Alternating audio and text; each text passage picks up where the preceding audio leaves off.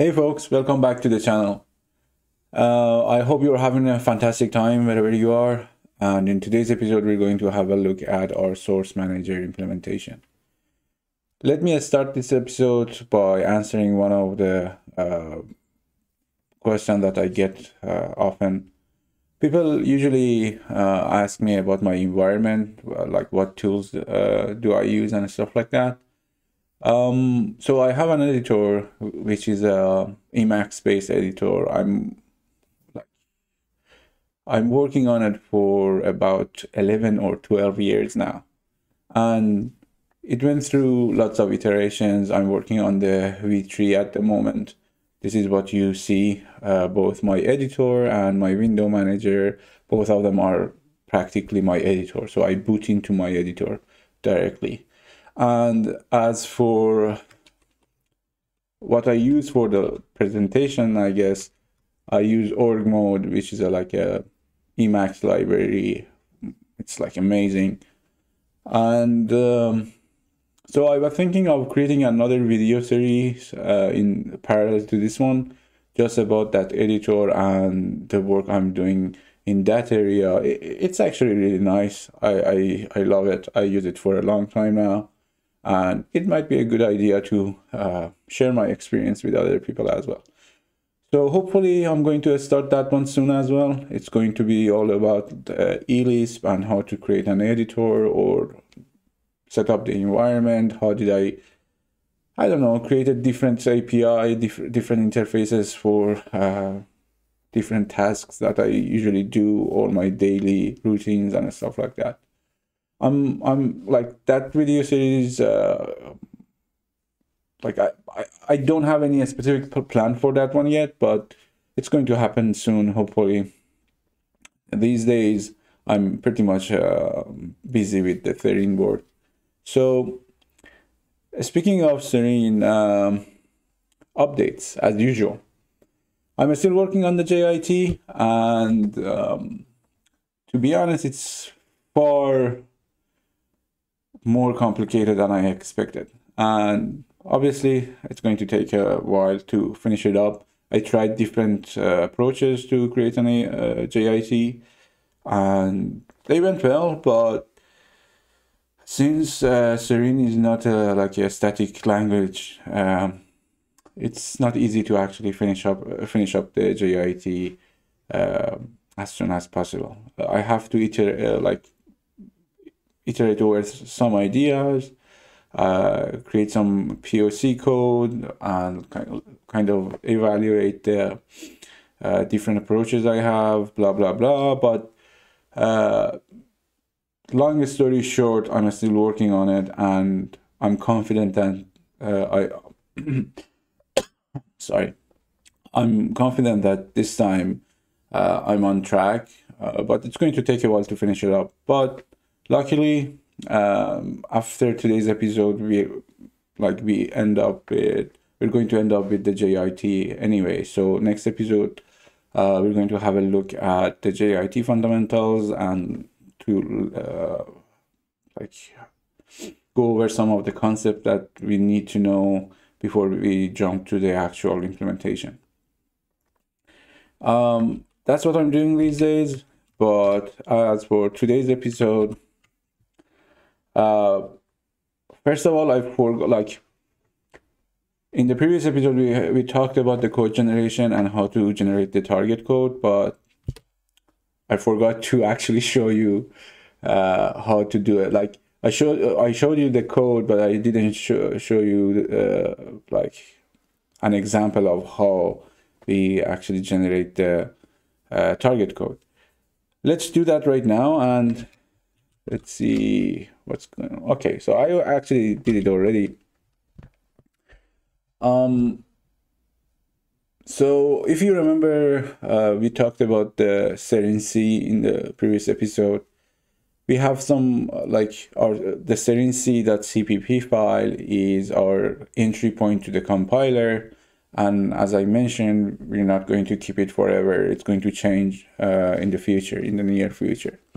So if we right here, what I've done is that after I compile the project, I just run I just ran Serene C and passed two -L parameters to kind of imply that I want the home directory and the current directory to be in my load path.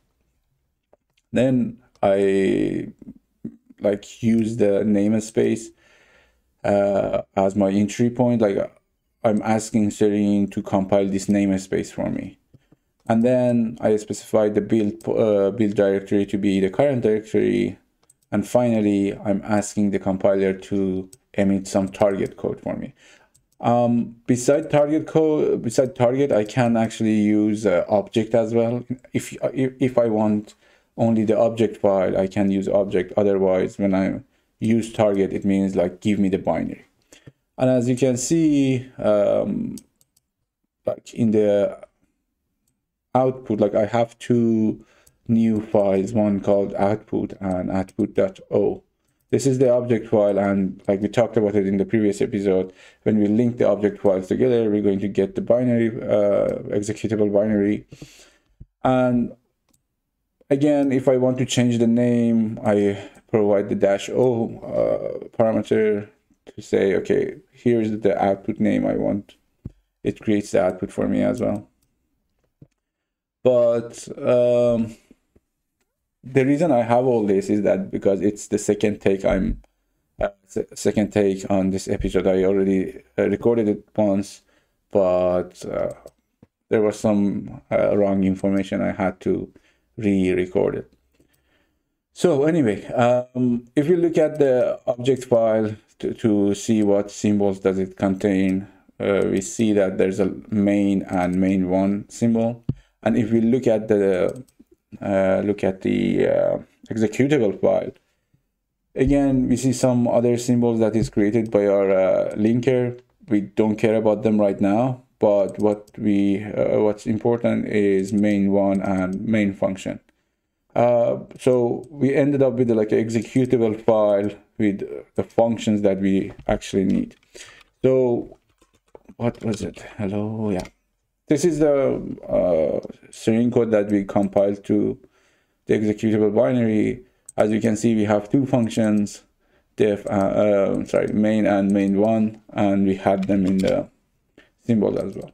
Since our language doesn't have any spec yet, and we're not we don't want to have that and think about that at this stage. This is the best thing we can get. This like our executable doesn't do anything at all, but the fact that we can actually generate target code, legit target code, is good enough for us. Remember, for the first stage of the compiler, we just want the wiring. We want all the pieces in place with the most basic functionality possible, and we want them to work together to do something. And later on, we're going to build upon that and enhance every component on its own. So there was one more thing I wanted to mention. What was it?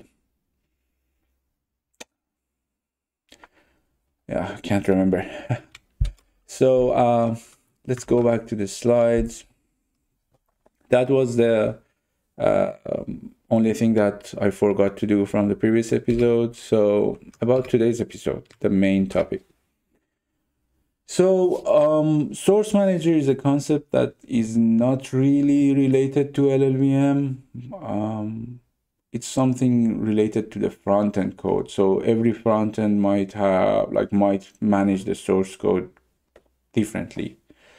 But if you look at the LLVM's examples and like documents, you get to see the source manager quite a lot. My first attempt, at first I didn't have any source manager. I used to just load the file, read the file manually, or store it somewhere in the memory and do some stuff on it. But little by little, I was like, okay, I need to use a entity to manage my source code. All the sources, not just sources on the file system. And that is what a source manager do, right? So it's a source manager by definition manages all the source codes and owns everything related to the source files on the disk. It doesn't have to be on the disk. You can, like, I don't know, you can read it from like network. You can extract it from an archive or whatever, right? But the most basic and the most common use case is to read a file on the file system and do something with it. And that's what we're going to do. Again, most basic functionality. And we have this entity, it owns the source code, and like we have to use it for whatever we need on source code level, on source file level, like including different files, associating namespaces with file names and stuff like that. Or like actually in the example that I just showed you, right? We asked the compiler to compile this namespace for us. We didn't say where to find it, right? So this is actually one of the functionalities that we need to implement in our source manager. That being said, I tried to use, so LLVM comes with a built-in source manager. I tried to use it, but unfortunately, the current implementation of the LLVM source manager is heavily tied to Clang compiler. So I'm going to show you the official source manager first. By official, I mean like the LLVM's version first, and then I'm going to show you our own version. So actually, let me just show you the code. Include LLVM support source manager. Yeah. So this is the actual source manager that you can find on the LLVM source tree. It's quite simple. Like it does some basic stuff for like, to begin with, it has a vector of buffers, that each buffer obviously represents a file on the file system. And all the functionalities that the source manager actually provides is going to be helper functions around the same idea. Like we have a vector of buffers and we have some helpers that do some stuff to that vector. To begin with, there's a kind of a, I don't know what to call it actually. Like LLVM source manager has this idea. It's not generic enough, but it let you to customize some of this stuff, right? I wish it would have been like, if the source manager was more generic, I would have used it. But it's not that generic. It has some, like, it lets you to customize some of the aspects, but in general, it's not.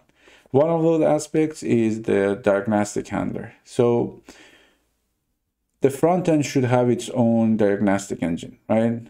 So when something happens, something bad happens, like a fatal error or like a panic or something, or even like a normal errors that we need to show to user, we're going to use that diagnostic engine. I'm going to show it to you in the future. Our own version is not complete yet. It's just there to act as like a proof of concept code, but it's not complete at all. But right now, as you can see here, we can pass like a function pointer as a diagnostic handler to the source manager and ask like to handle any failure. It should be a function that gets like SM diagnostic and a pointer to a thing called context, like a opaque pointer. Basically, whenever something bad happens in the source manager and source manager needs to raise an error, it calls to this handler. There's a built-in structure called the SRC buffer, which is quite simple. It's just a pointer to a memory buffer and some functions to work with it. functions like we hold the all the end of line positions in our buffer to kind of split the buffer into lines and do some calculations on them, like some function to get on a specific line based on like a pointer or like a line number or stuff like that. There's something called, this one is kind of important, this line is called, which is like include location. This is actually one of those features that are kind of clangy, you know, like in C and C++, as you already know, we have the include macro preprocessor. So we can actually include other files in our current file. And this thing in here, hold a location. SM location is like a location type in LLVM. It's like a single location. No, I can't remember what is SM stands for. Oh, source manager. Yeah, source manager location. So it just points to a character in our buffer, and it like a source manager uses include location to remember that like the current buffer is included in like what, like where, basically, right? So when we include a file into our current file, Clang would use the source manager to figure out where that file is and load it into memory, into that buffer, and then use the include location to point to the actual location in the original file where this file got included. One other thing is the actual vector that I was talking about is here. So it's just a vector of SRC buffers, and SRC buffer by itself is just like a unique pointer to a memory buffer. No, nothing like special. And some other metadata that source manager needs to operate, like include directories, again, like a C and C++ concept, like where to look for header files and stuff like that, or not header files only, like for include directories. Like some setters and getters, nothing really special. And yep, and some functions to actually deal with any warning, any error, or basically work with the diagnostic handler. This is the actual LLVM implementation. It's really like one of the actual problems that I had with the LLVM source manager is that it designed for Clang and it designed with C and C++ in mind. I looked into Clang. Apparently it has its own source manager, but when I talked to LLVM folks and LLVM developers, they told me that the Clang's version is old. They want to use LLVM's version. That's why the source manager is like this. I actually suggested on the mailing list, I started a discussion around the source manager to kind of make it more generic. It's not generic enough, so I can't customize it the way I wanted to and use it in my front end.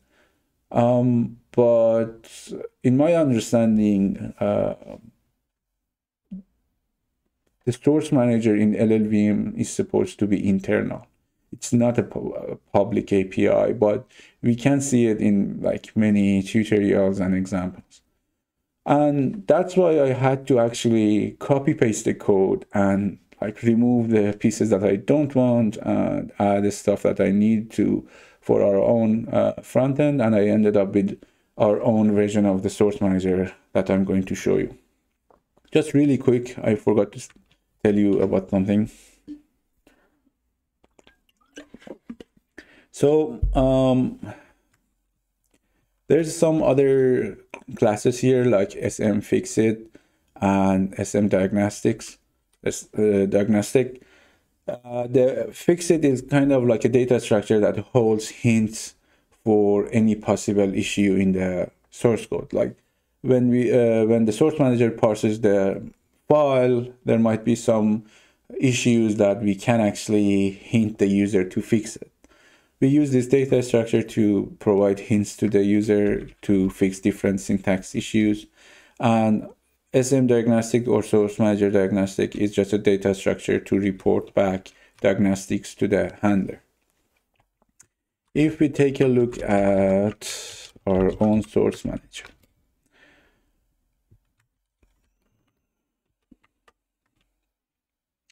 so this is our own source manager.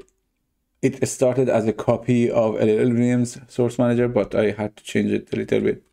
The SRC buffer is the same, just few different tweaks. Like instead of holding an SM location to point to the included location, we have something called import location, and we use our own location range, because like our own location, we can easily convert it to any LLVM or MLIR type location type, sorry, and that's easier for us. We use location range everywhere. Why not to use it here as well? It's easier to use it. And as you can see, there's no diagnostic handler anymore because we have our own diagnostic engine. We really don't need our source manager to be generic enough. Like it's inside our own compiler. We're not going to serve it as a library for other front ends. We're like a leaf node in the tree of different abstraction layers a compiler needs. So nobody's going to be depends on our source manager. That's why we don't need to be generic. So I remove the diagnostic handler, and we're going to use our engine directly, which is baked into our context. I'm going to show you in the future. Some other stuff that I added is where is it? I added something like a hash map called NS table. It's a string map. A string map is like a hash map with string keys. String keys maps to whatever type you provide as a template. That I used unsigned type here.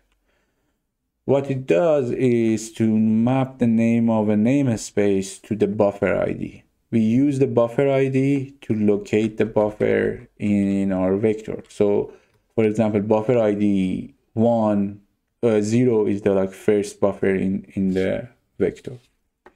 I changed the include directories, repurpose it to load paths.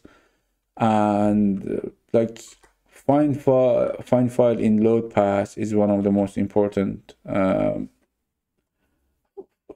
functions in our class. And then another we have some getter and setter. It's not important, give me a reference to the buffer ID blah, or get me a reference to a buffer that belongs to namespace blah, right? And we have a function which is our kind of the official entrance to our source manager, read namespace. It gets us a context and a name. It's supposed to be like a namespace name, and finally a location for an import location.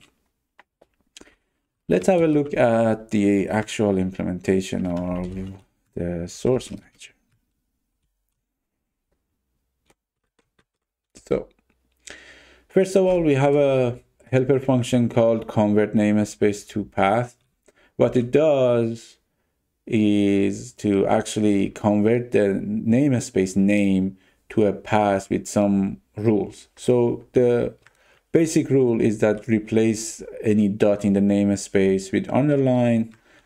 So if we have a namespace, for example, serene.user, it's going to be translated into Serene underline user. Sorry. And eventually we're going to attach the file suffix to it. It's going to be ended up like this, right?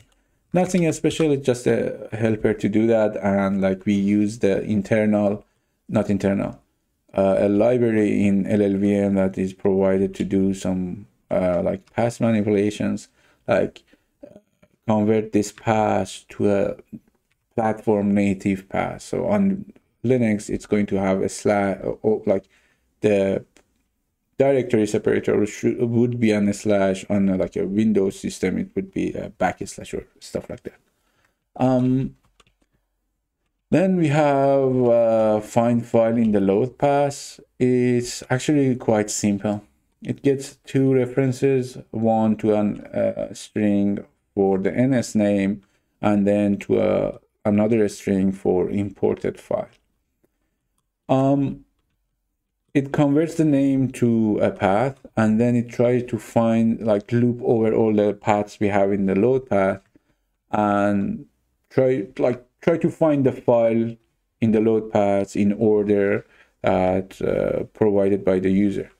If it finds the file, it's going to set the import file to the full path and return. Otherwise, like, and read the file, put it in the buffer list, buffer vector, and return a reference to it. Otherwise, it's going to return null pointer. Sorry, I said reference, but we need a pointer here. It returns a pointer, actually. And finally, the most important function, read namespace, gets a context, NS name, and import location. Try to find the file in the load path. If there wasn't such file, return an error. Otherwise, add the source buffer to our vector, the vector of buffers that we had, and get the buffer ID. And then you set the NS table, assign the NS name with the buffer ID. If the buffer ID was 0, there's something wrong. Actually, I mentioned earlier that the buffer ID is actually referred to the index of each buffer in the vector. Beside 0 is a different story for us. So it should be begin with 1.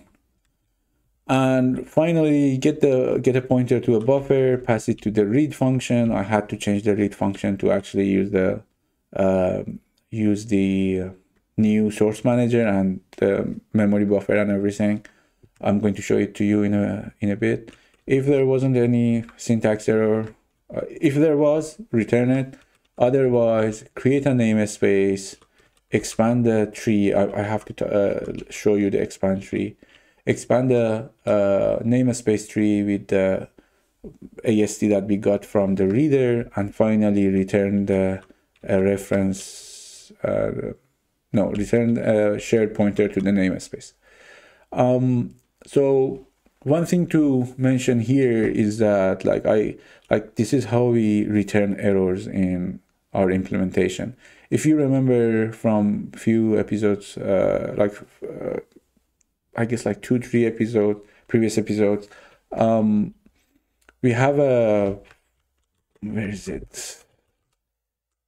Yep, we have a type called result, which we use it quite a lot. It has two different states, either a success case or an error case. And like here we return a maybe and maybe NS, right? Maybe NS defined as a result to a namespace pointer, which is a shared pointer to a namespace for the success case, and for an error case, we return an error tree. If we look at the error tree is just a vector of error pointers, and error pointers are just shared pointer to errors. So what happens is when we want to return an error, we need to actually return a vector of error pointers. And I created some helper functions around them to make it easier for me to actually handle the entire situation. For example, make error tree gets like an import location, in what location this error is happening, what type of error it is, like this is, and finally a reference to the message which we have here. I can show you the error stuff, but it deserves its own episode. Right now, like it's not really, I didn't do it with the best design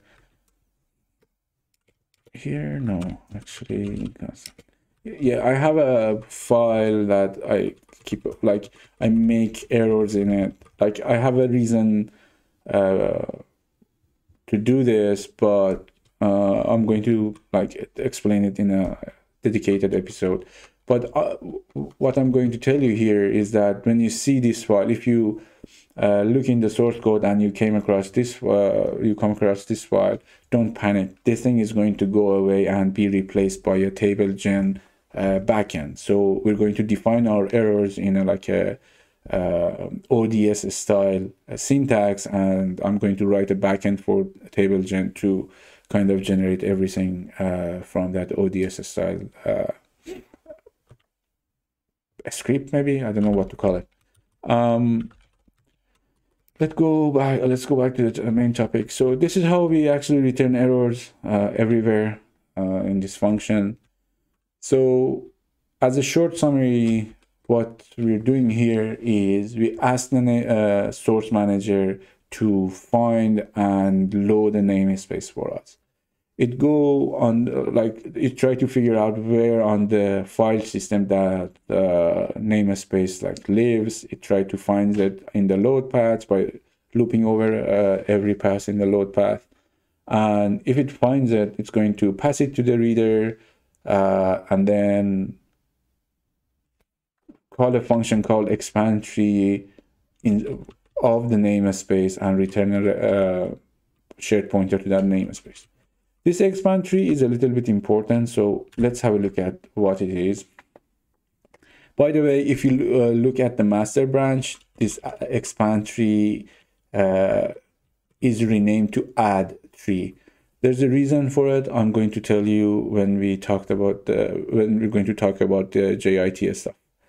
But right now, expand tree gets an ASD and run the semantic analyzer on it.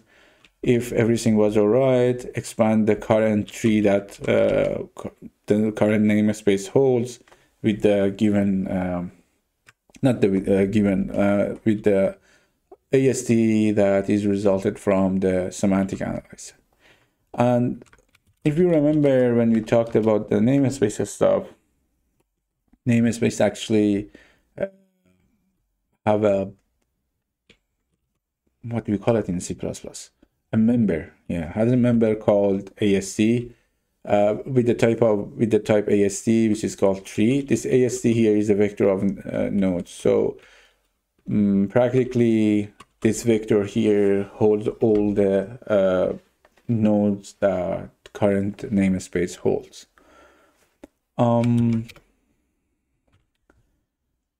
Yeah, let's have a look at the reader next.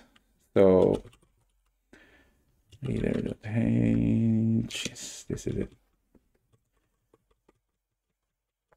All the changes that I had to make was around the fact that we need to work with buffer managers as well. So the read function has two variants right now. It can get a reference to a memory buffer, or can get a string ref, like get the string as the input.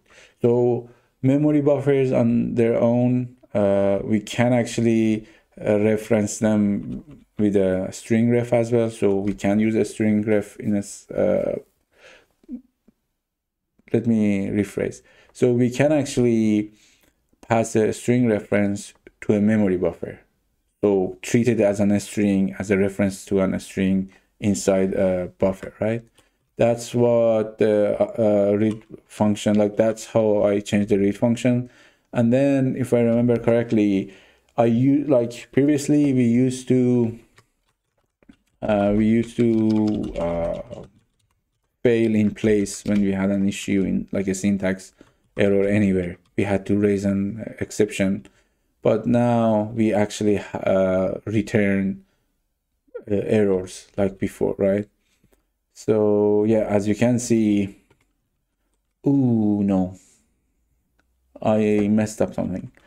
So right now we don't return anything. Like we do in master, but not in this branch, which is for episode 13. What we do is to actually raise an exception with the diagnostic engine and terminate the execution flow. This thing is changing the master, but it's not in the current branch, and I'm going to leave it like this for now because there's a reason to change it in the future, which I did in master. So that's the entire changes that I had to make for the reader to make it kind of integrated with the source manager. And finally, on the context header file, I added the source manager here. And if we have a look at our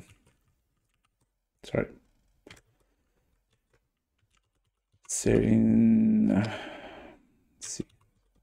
yep, at our Serene C file, like the entry to our compiler, instead of the previous approach, which we had to kind of find the file, load it in, read it, and use the content, pass it to the reader, we just call the read namespace now, the function that I showed you.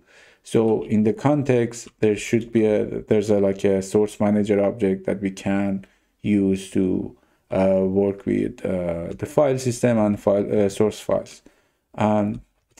It's quite simple. Return the namespace, check whether there's a result or not. If there's an error, return, like do something with the error. Otherwise, use the value, success value, which is a shared pointer to a namespace, and do the same stuff as before.